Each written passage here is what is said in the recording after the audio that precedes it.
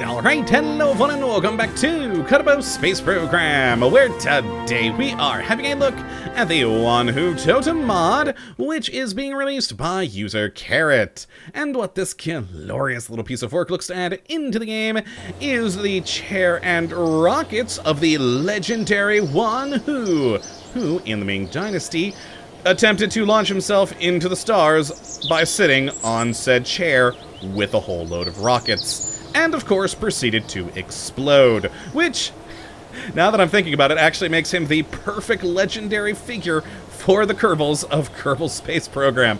Oh my, the amount of rockets I have made explode in this game.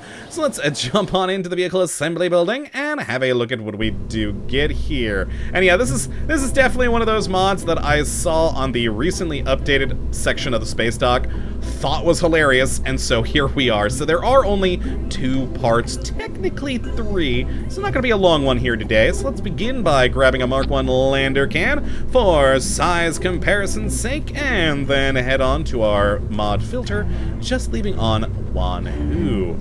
And we'll start by having a gander at the first part, which I apologize right off the bat for any mispronunciation here. I definitely don't speak the language, so let's begin with the Yangwang Zingkong, or Looking at the Stars, which is the legendary chair in question, and for game purposes is a command chair with a crew capacity of 1, reaction wheel with torque of 10 on the pitch, yaw, and roll, has a built-in SAS, and a battery of 100 electric charge.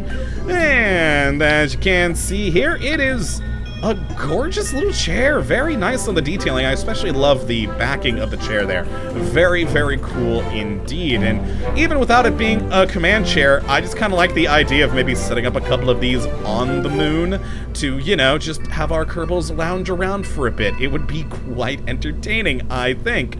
And all in all, it's just a very neat design for a command seat. Now, I actually did go into Google Translate and get all of the Chinese characters here translated, and apparently they found this in an antique shop, and thus here we are with it as our glorious command chair here. Now, a moment ago I did mention there's technically 3 parts, and for that, or the reason why that is because, well, as you can see, we have 2 command chairs here, the Yangwang Zingkong and the Zhao Tashi Di.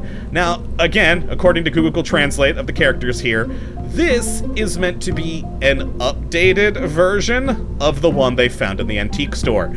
And, problem with that is they are identical in every way, shape, and form. They have all the same stats over here of the 10 reaction wheel torque, SAS electric charge, and even all the same stats here of like mass, tolerance, max temperature, etc.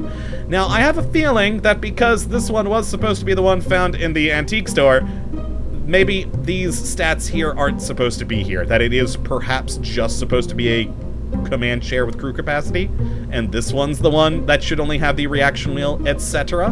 But that being said, I think they're both cool, and just use whichever one you think has a more fun name. Either the Looking at the Stars, or actually I don't think I said this one, Zhao Tashi Di is Down to Earth, which is pretty cool. Now, the final 3rd part here is down in engines, and this is our famous rockets, which are the Jingdian Pao Zhang, which stands for Celebration Rocket, and they have a pretty minimal thrust of a max of 9.172 kilonewtons in atmosphere, with an ISP of 380, and are of course solid fuel with 80 of them total. And again, they are just a neat little rocket. I absolutely love the design on these things. It's very cool, far more detailed and interesting of a texture on a rocket than we typically see in this game because, well, I mean, it's a Ming Dynasty medieval Chinese rocket, not a science rocket, and I love it. Now, on to some minor problems we have with this thing.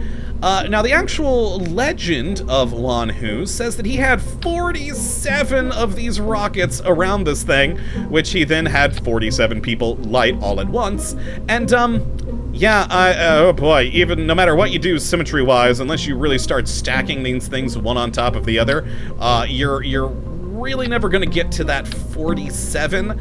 I think the most I got was like 24 or 30, somewhere in there. And because of just how physics in this game works, they freak out. They freak the crap out. In fact, I can only really get 4 of them to be on the chair at any given point in time without completely freaking out. Now, I know that there are some mods out there that do help counteract the oddities of physics in this game, but I always look at these mods as they stand with just them installed and any prerequisites, and none of those were considered prerequisites. So, yeah, if you don't have those installed, max you're going to be able to hold on here is 4. Anything beyond that, it's going to freak out and explode. So that is something to keep in mind. But other than that, they're just kind of fun and awesome. And actually, I've had a bit of fun off-cam just attaching, like, loads of these to separators and decouplers and trying to create little fireworks shows of these rockets just flying off into random directions. I mean, they are called celebration firecrackers, so why not use them as such? But for our purposes today, I did make... Did I actually... Oh boy, did I leave that out on the launch pad or not? I don't know. Let's grab my Wanhu Totem one, which do help with the physics at least a little bit and try to stabilize this thing. I added on, of course, some struts. Yeah, it just made it too heavy for it to really launch, but it ends up kind of looking like how the legend describes. So let's go out and launch to the pad with, I assume, Jebediah on board to give our little ship a go here. And oh boy, yeah, so in the legend, like I said, 47 rockets around this chair, and Wan Hu got on top, sat there, had people light it, and he just exploded. For our purposes, we've only got 4.